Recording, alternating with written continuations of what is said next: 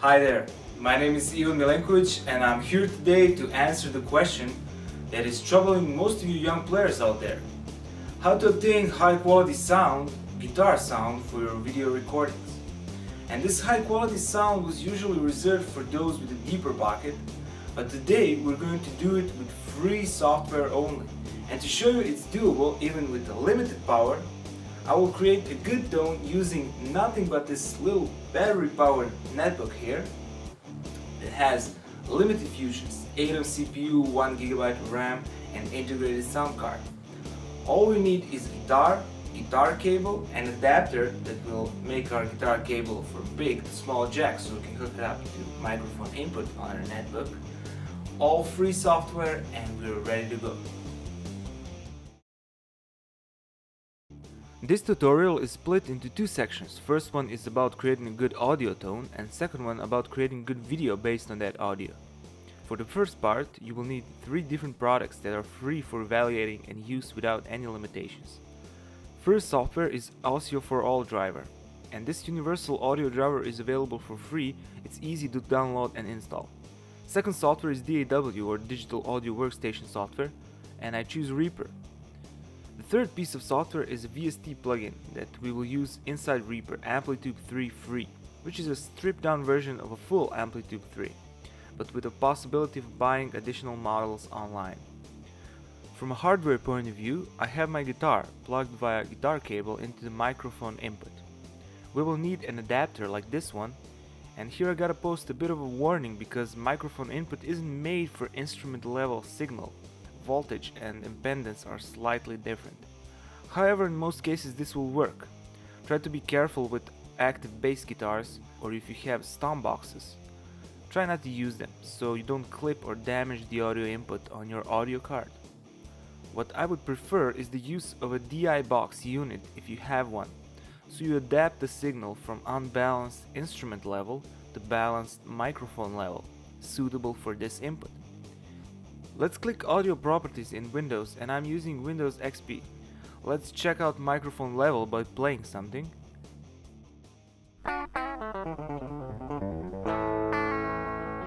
And you can hear guitar on the left channel only because it's a mono signal coming from the guitar. We can use the fader to adjust the level of the monitoring, but let's mute it here so it doesn't interfere with our recording. The next step is to open Reaper and download a backing track. For this tutorial I'm using a backing track from one of my lessons on guitarmasterclass.net, Hard Rock Solo in D. But you can use any backing track that you have. Here is the backing track on the desktop, and now I'm going to import the backing track into Reaper.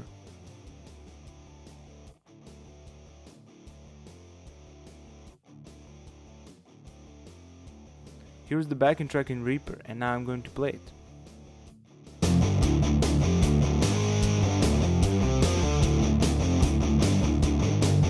For now, let's just mute this backing track and open another audio track that we will use for our guitar. Now let's click an FX button and choose VST and Amplitude 3 Free. First thing, we're going to turn on monitoring on and record on so we can hear the guitar sound going through Amplitude 3. You can notice that there is some cracking and popping in the sound. This is due to the integrated sound card. Now I'm going to adjust the buffer size in ACO driver, and now it's a bit better.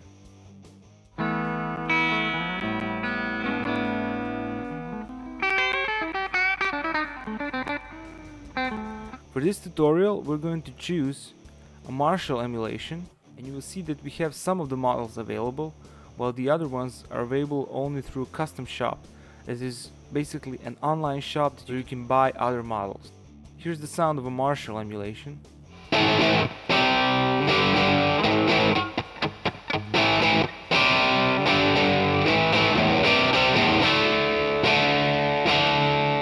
And I think it sounds pretty decent. What I'm going to do is lower down the gain, increase the volume, and lower down the treble and presence.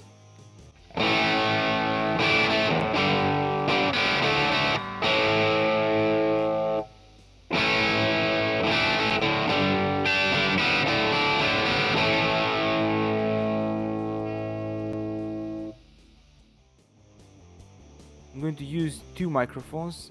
The SM57 is going on the edge of the cone, while the condenser one is going towards the center.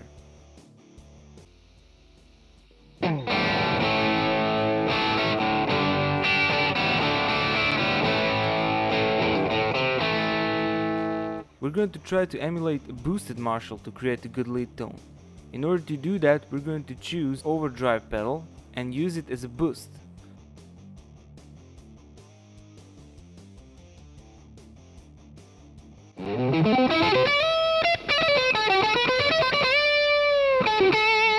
Here you can see that I employed the noise gate, so I removed some of the noise created by the integrated audio card. And to create a delay effect, we're going to use a stereo delay rack effect, and we're going to use a stereo type delay.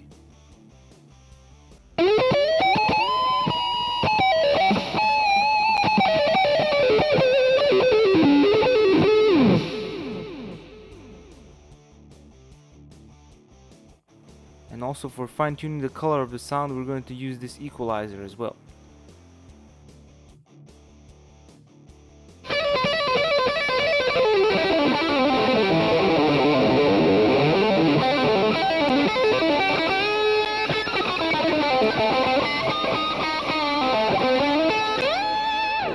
After you make your tone, it's time to record it on this track.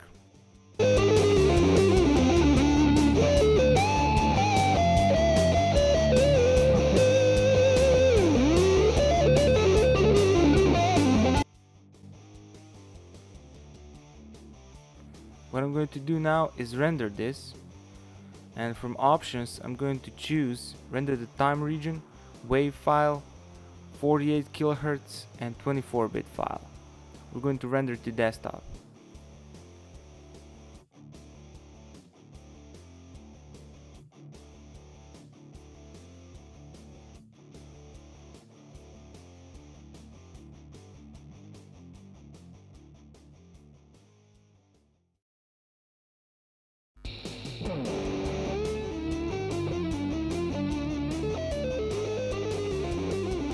Now that you know how to record an audio, let's see how to shoot a video. For video you will need Movie Maker, and this product is completely free, and if you're using Windows XP, chances are you already have it installed. If not, you can find portable version on the web, which I'm using for this tutorial. In order to record a video, you will need at least a webcam. I have a webcam plugged on my netbook, but you can use integrated one too.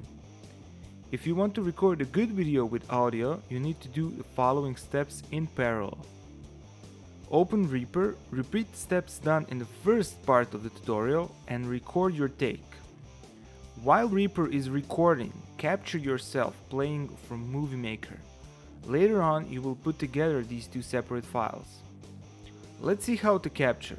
Open Movie Maker, choose New Project, click on Tools, Options, and make your project aspect ratio 16:9 for widescreen or 4:3 for regular screen. Next, choose Capture from Video Device, and you can see the monitoring. And now press Start Capture. Bear in mind that I'm recording audio in Reaper in background window.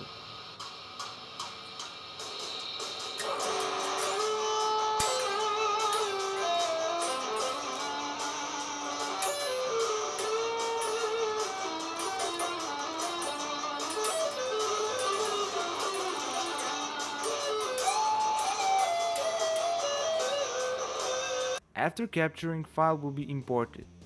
We need to import audio file as well. It's located on the desktop, called Audio Capture. Place the video on the timeline and expand the view so you can see the audio file waveform. Place the audio capture from Reaper on a second audio channel and synchronize both audio files using waveform images. Cut and resize the scenes for your movie. Using a mixer, remove the sound of the audio from a webcam video and enable only the sound from Reaper audio track to be heard. And I'm rendering a small portion here as an example. Choose File and Save Movie File. Save to my computer, desktop, and choose Video Settings. So to conclude the tutorial, you can make a good sounding video and audio product on extremely tight budget using older computer and all free software. Have fun experimenting with this, and if you have any questions, feel free to let me know. Greetings from Ivan Milenkovic at the GMC.